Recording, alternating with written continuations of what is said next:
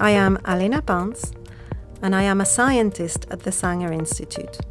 I specialize in cell and molecular biology and use these skills to study malaria.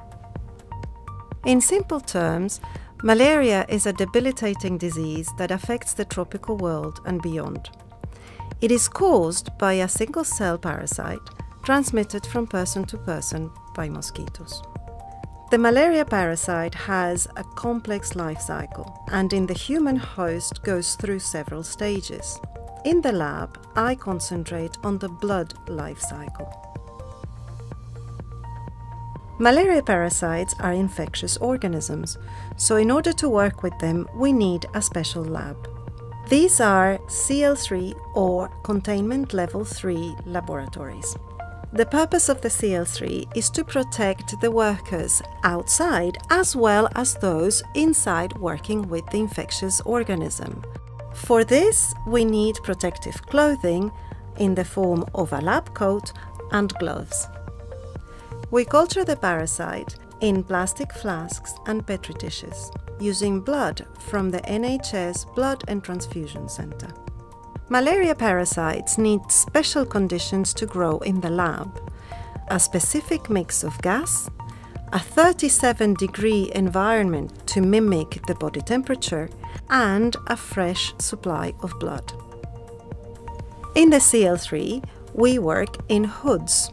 This serves to protect the worker from the parasite and also to protect the cultures from any contaminating agents that might be in the environment.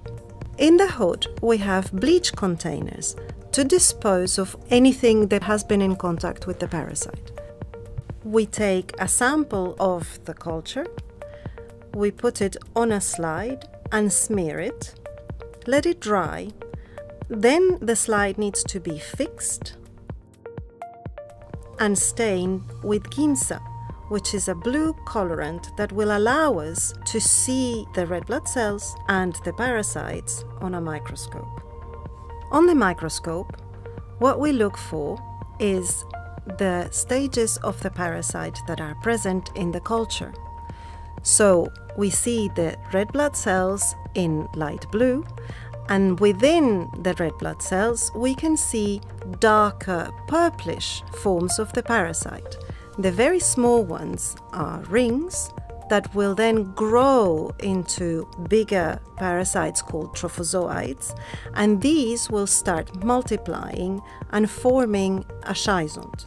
This is the mature form of the parasite that will burst out of the red blood cell and invade new cells.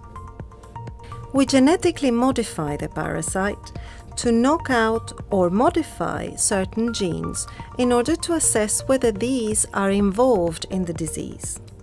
We also introduce fluorescent proteins into the parasite to be able to follow it throughout the infection and assess its ability to invade particular red blood cells.